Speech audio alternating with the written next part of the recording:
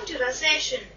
Let us discuss the following question. The question says, evaluate limit x approaches pi by 6, root 3 sin x minus cos x divided by x minus pi by 6. Now begin with the solution. In this question, we have to evaluate limit x approaches pi by 6, root 3 sin x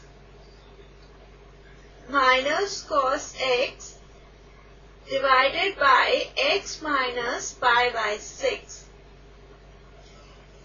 Now we will put h as x minus pi by 6. So as x tends to pi by 6, then h tends to 0. Now h equals to x minus pi by 6 implies x is equal to h plus pi by 6.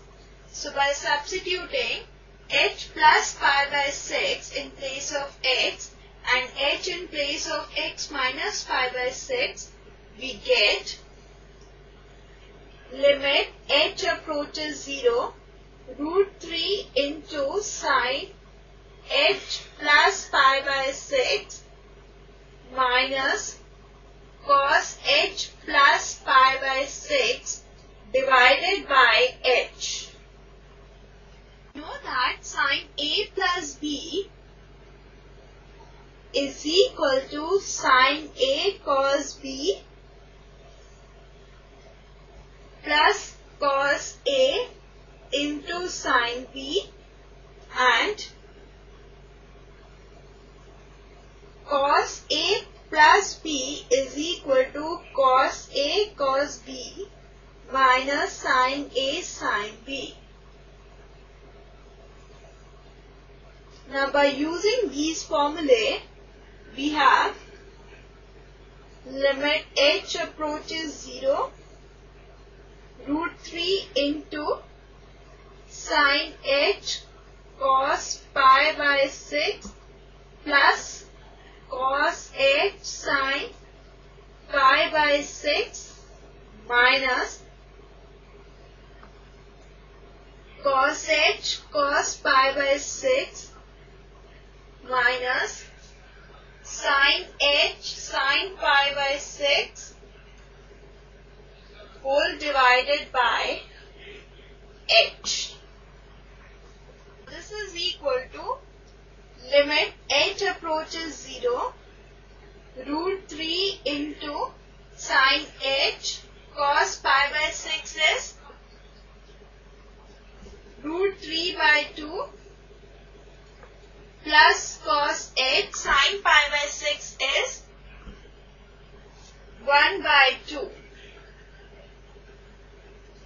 minus cos h into cos pi by 6 is root 3 by 2 minus sine h into 1 by 2 divided by h.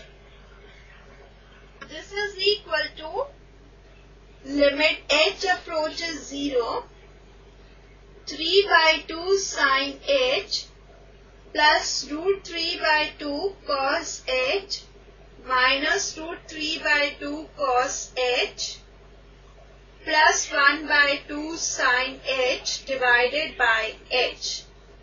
Now plus root 3 by 2 cos h and minus root 3 by 2 cos h cancels out.